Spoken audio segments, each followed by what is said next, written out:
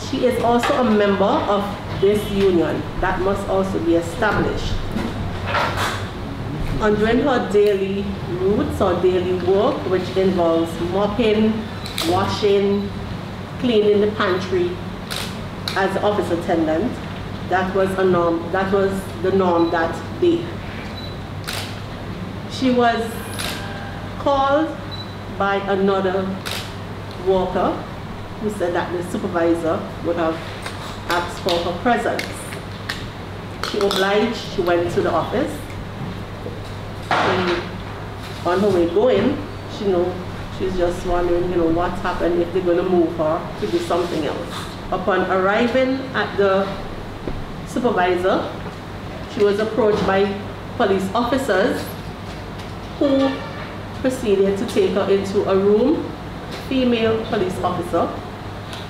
She bared gloves and she asked the attendant to remove her garments.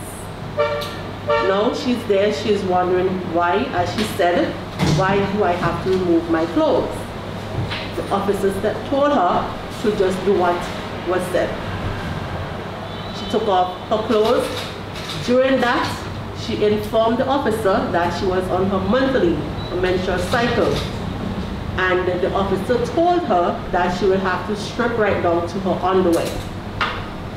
Now, there's a lot of males in the audience, but I'm sure you will have encountered with females, white sisters, mummies, and at that time, you go through a lot as a woman. And to be asked to strip right down to your undies and to inform the officer that I am on my monthly, you will think that some courtesy would have been extended to her. She was told she has to take off everything, which she made a mess because it was a heavy flow. Sorry to be so graphic, but periods are a factor for that. You can I have to relate it. A search was carried out, a warrantless search, because she volunteered, because she had nothing to hide, as the sister said, and nothing was found. She was told to go back on her garments, of which she proceeded, and her hair was up in one, and the officer attempted to take out the bun that was there, and a whole body search was done. Nothing was found on her. She was then transported to the CID office, where even in the process of going there, she kept asking, why are you taking me there? Why are you searching me? What have I done? It is alleged that no form of information was given to her. She was there at the CID office. She asked for a phone call, which was denied. She asked that she can call her boyfriend, which was denied because she has 2 children, and she was more concerned about her children's well-being than her being sitting at the CID office, which was denied. She noted that while she was there, she asked that she be escorted to the bathroom to do a change. That was denied also, so a mess was made. Then she was taken to the washroom. Hours passed, and the word got to her boyfriend that she was at the CID department, and he came, and because of that visit, it trumped a search at her home. Nothing was found at her home. She kept asking, why is it I'm here? What reason you're keeping me here? And nothing was responded to her. She stated that instead of being informed, she was told with expletive language to shut up and do not ask any questions, with the expletives inside. Now, during all this ordeal, I mean, one has to enter into her feelings, and it was humiliated, the language that was said to her, but more so, the discrimination of her affiliation, as in her family. Her sister is, as persons know, as and her brother, who got into some trouble also, they also were brought into. Their names were brought into, and it got out of hand right there because she keep telling them, do not bring in her families or other persons. Around 4 o'clock or so, she was given back her phone, her purse, after being searched, and told she can leave. When she finally spoke to an officer, he informed her that monies were stolen, and she was one of the persons that they chose to search and do a thorough investigation with. She did a statement, and she was released. And that was, she came to the office, she lodged a report. We would have sent letters to the Ministry of Health, to Mr. P.S. What our member is seeking is just an apology from the supervisors or the persons who would have called her name, involved her in this incident. And it has not been forthcoming. She has returned to work, but as she noted, it's not the same as before. She's uncomfortable because the synergy has been lost, and the family that she thought she had down there, the camaraderie, it has been lost. And she's just asking for an apology, which it seems as if it's not forthcoming. And that is, in essence, the issue that we are dealing with at the moment.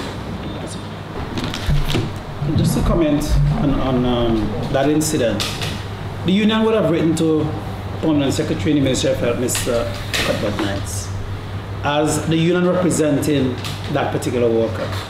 And we would have asked for a meeting to have that matter discussed and addressed. One of the things that we said, we asked of him, is that there needs to be an investigation. Because the police cannot just go on your job as a public servant and remove you. There is a procedure for that within the public service regulations.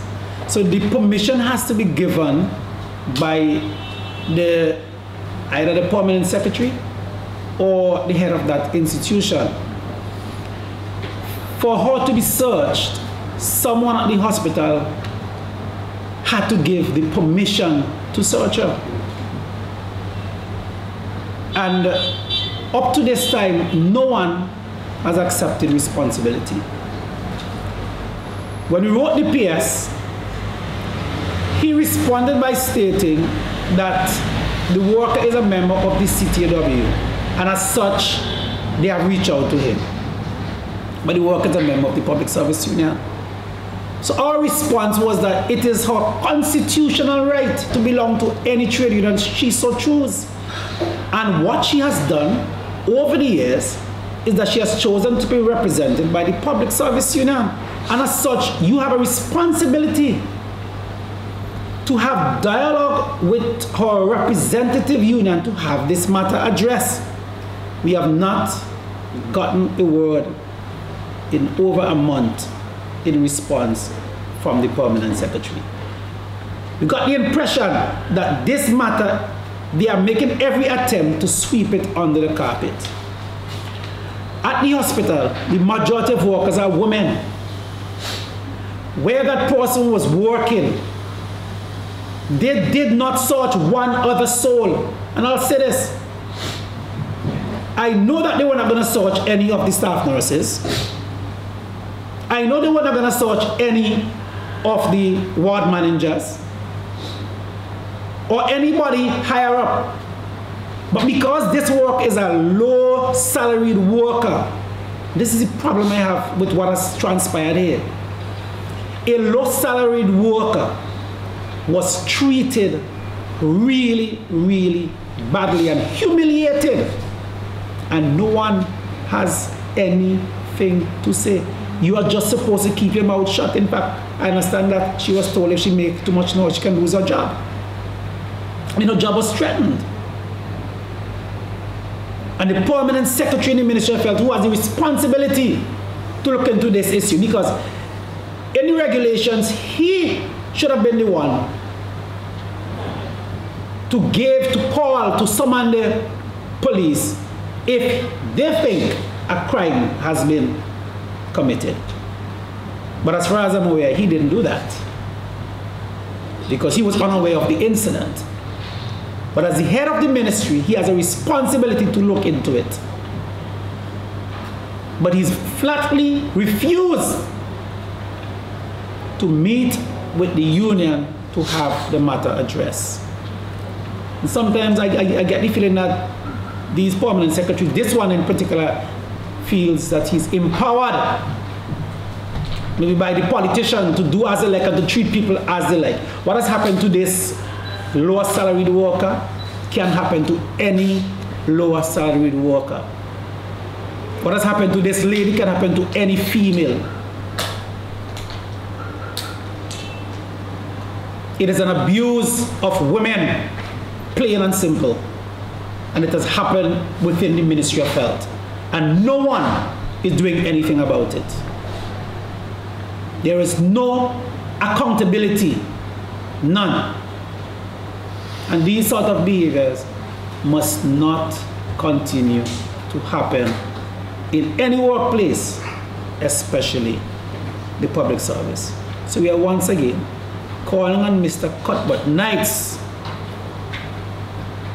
to take your responsibilities seriously and have this matter addressed. The union is still waiting on a meeting with you. You heard Cathy say all she's asking for is an apology from those who gave the permission to search her and put her in that situation for the discrimination that she faced. That's all she needs. She's not suing you or the ministry. She just needs something as simple as an apology because of how she has been disrespected. And I trust that that will be forthcoming.